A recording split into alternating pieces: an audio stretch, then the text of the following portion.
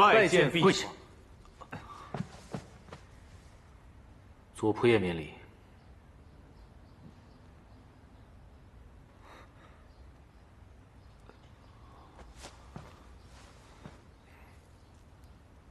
你给朕跪好了。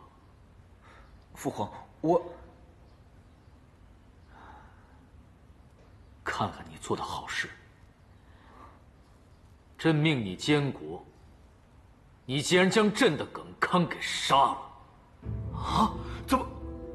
父皇，不要叫朕父皇！朕没有你这样的儿子。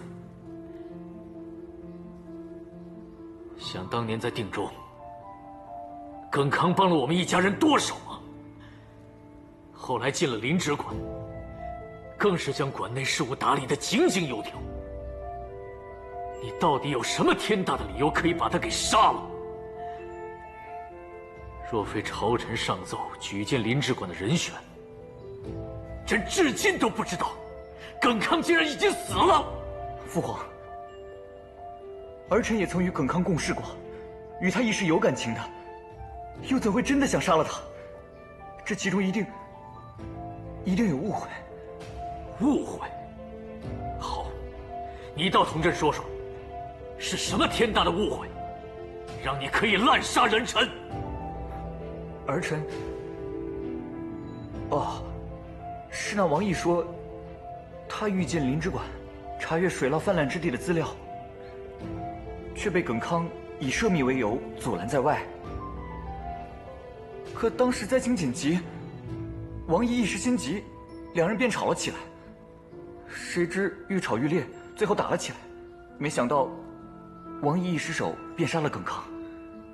太子，你是监国，若没有你的授意，那王毅敢乱动手吗？朕可听说，那王毅的手中有你给的令牌。你不要以为你不说实话，朕就查不出来。若待朕查清真相，你便再无机会辩驳了。太子殿下，这到底发生了何事？你赶紧向陛下说明啊！你若有苦衷，陛下定会谅解你的。快说！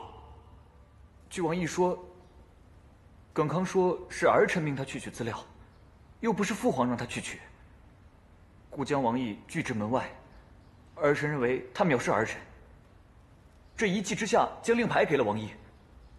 儿臣说，若耿康再出言不逊，便可以惩治。儿臣也没想到王毅竟失手把他给杀了呀！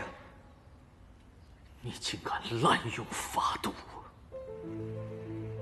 太子，还有什么荒唐事是你做不出来的？皇后虽宠着你，可你再三的令朕失望。今日，朕若不惩治你，你日后必将更加无法无天。陛下不可呀！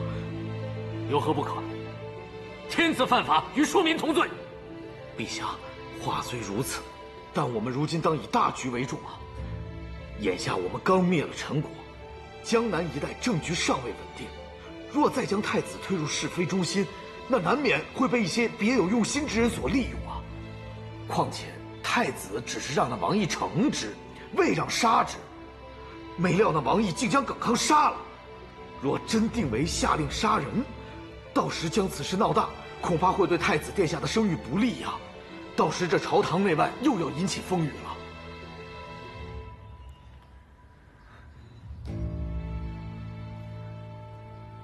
那左仆射以为该如何处置呢？陛下，为今之计，便只能将王毅定为失手杀人，并依法惩治。耿康为人刚直不阿，为朝廷鞠躬尽瘁，陛下可以后续其家人，以显皇恩。后续，那是自然。眼下也只好这么办了。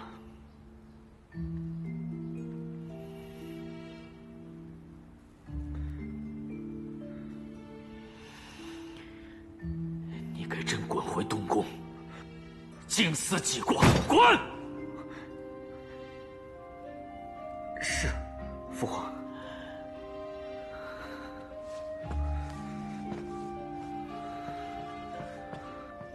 他竟将令牌赐予王毅，让王毅惩治。那王毅定是狐假虎威，才敢下此狠手杀了耿康。若非高炯替他求情，朕恨不得立刻将他与那王毅一起抓来问罪。陛下，永儿的本意并非想让耿康死，这其中定是出了什么差错，才会闹到这一步。事到如今，你还在替他辩白，你知不知道，在他监国期间，朝政被他治理的是一塌糊涂，水患也未能根治，淹死了不少沿河居住的百姓。朕如今对他，是失望透顶。陛下，永儿此番第一次监国处理政务，难免会做得不够好。若你慢慢教他，他定学得会的。慢慢教。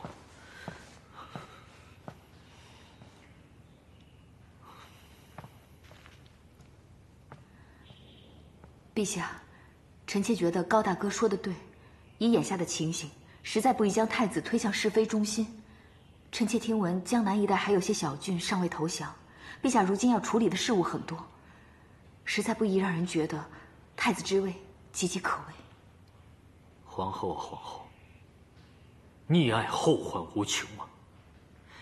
你一向聪慧机敏，为何在此事上如此执着？朕不相信你看不清楚、看不明白。正所谓一招不慎，满盘皆输。将天下给他，你能安心吗？